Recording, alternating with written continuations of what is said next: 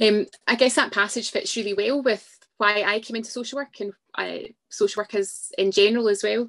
It fits really well with the ethos of social work about standing up for justice, for standing up for those that are oppressed, to give people a voice, advocating.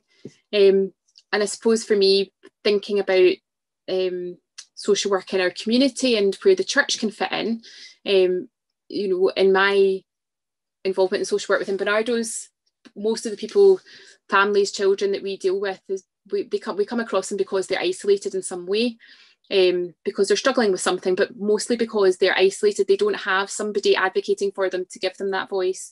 They don't have somebody who can give them the encouragement, to give them some confidence, just to give them some advice, sometimes just to stand beside them as they try to do things for themselves and be there when maybe it doesn't work or when it does work. And I guess that's something that we all have as a community, as with our families, as a community in the church, but we also have that additional, we have that through God as well. We have that power, we have that hope, we have that encouragement.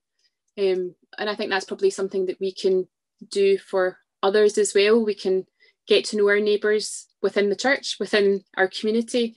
It's not just people that are elsewhere. It could be our neighbour that's struggling with mental health or with opportunities for work or opportunities for money, especially at the moment during COVID and things as well. And we could do some of the, as a church, that preventative before things reach a crisis point.